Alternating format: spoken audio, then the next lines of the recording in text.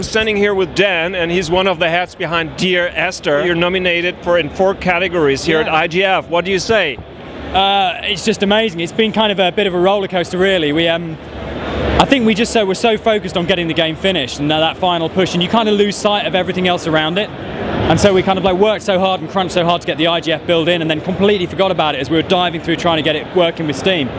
So all of a sudden, kind of like we're at IGF, and then the game launched and the game goes absolutely crazy. So we've kind of I think we're still waiting for our feet to touch the ground again, really. So yeah, it's been a good couple of months. And probably a pretty thrilling situation here, because there are so many people interested and want to know everything about the game and the process, how you did it. Yeah, it's really nice. It's one of the things I love about working in games is that players are so engaged and they're so knowledgeable about it. Yeah. And they want to talk, but they don't just want to get, you know, kind of like be put off with kind of like simple answers. They're like, how did you do this? How does this work? Yeah. How do I do it? And even the players that aren't developers think like developers a lot of the time. I find that really inspiring. So it's been really great talking to people today. So you also have a industry background, and you're... No, I'm not really? Games industry at all. I was modding Doom back in the early 90s. I've been playing games forever, but I started off in media art for a few years, doing experimental digital art, and kind of got bored with it, really. I guess it was around sort of 2000, and it felt like the scene was really dying. There weren't really many new ideas, and I got a job at a university, and part of that was getting some access to games, and just went, so hang on a sec, I've been doing this for like 30 years. Yeah. This is what I love. So I was really lucky to be able to kind of make that switch and eventually go into full-time development. Some people say that this is an art game. What would you respond? I think if they want to call it an art game, they're happy to. I don't have any agenda about that.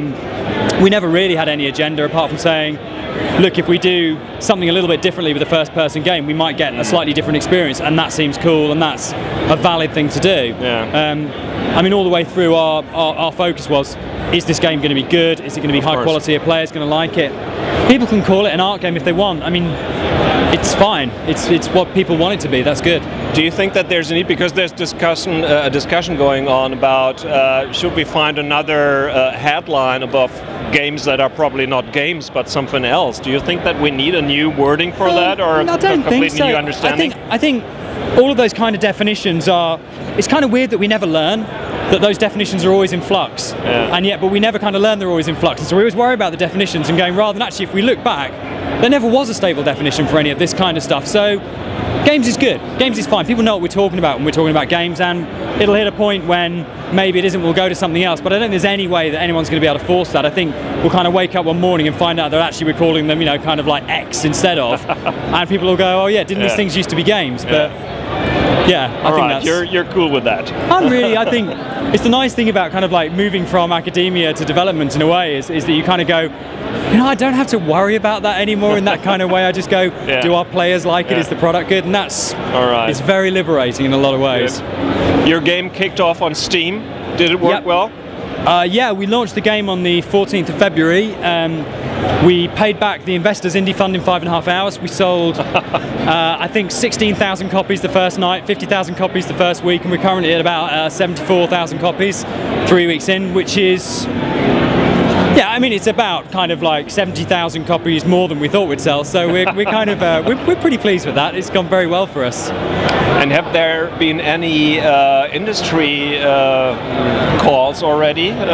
Did they ask you to do something for whatever publisher or? Well, yeah, I mean, we've been. It's amazing once you have a product on the table. I mean, that's what, again, it's the thing I like about the games industry, is that people expect to see product and they expect to be able to evaluate products. Now we have something, people can see the quality, they can see the viability in the marketplace. So we've been talking to people. Yeah, we have 2 games in production at the moment. One of them is we're working with Frictional Games, who made Amnesia: The Dark Descent, to make a sequel for that, and we're also making an open world game which is very kind of in the same spirit as Esther. And yeah, we've been talking to people about possibly what we do after that, which is very exciting. Okay, so we're looking forward to what the final jury will say tonight, and we cross the fingers for you guys. Thank you very much. Yeah, we're looking forward to it too. Good luck. Thank you.